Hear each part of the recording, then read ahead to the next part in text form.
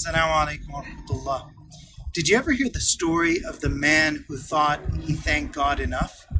It's a really interesting story that's related in the Mustadrak of Al-Hakim, and it's a story that Jibreel alayhi salam tells our Prophet Muhammad sallallahu alayhi wasallam.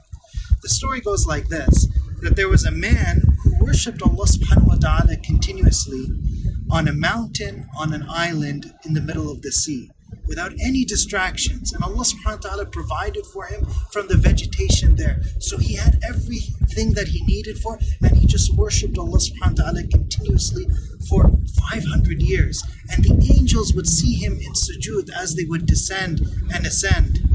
And this man, worshipping Allah subhanahu wa ta'ala in this state, Jibreel alayhi salam mentions that when he dies and is resurrected before Allah subhanahu wa ta'ala, Allah subhanahu wa ta'ala says, allow this servant to enter into Jannah by my mercy, by my compassion. And this servant says, Ya Rabb, bi'amali, Oh Allah, I want to enter into Jannah by my actions, by my good deeds. I worshipped you for 500 years non-stop. I want to enter into Jannah based on all this good that I've done. And so then Allah subhanahu wa ta'ala illustrates something profound for us. He says, weigh on the scales. On the one hand, place on the scales the 500 years of good deeds that this man did, the 500 years of worship. And on the other hand, place just the gift of eyesight.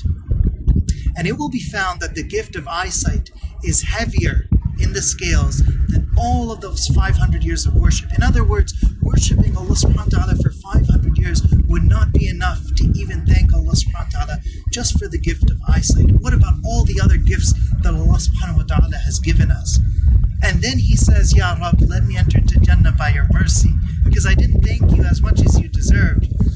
At that point, Jibreel alayhi salam turns to the Prophet Muhammad sallallahu alaihi wasallam and he says, Ya Muhammad, innama al-ashya' bi rahmatillahi ta'ala. O Muhammad, verily all things occur by the mercy of Allah subhanahu wa ta'ala.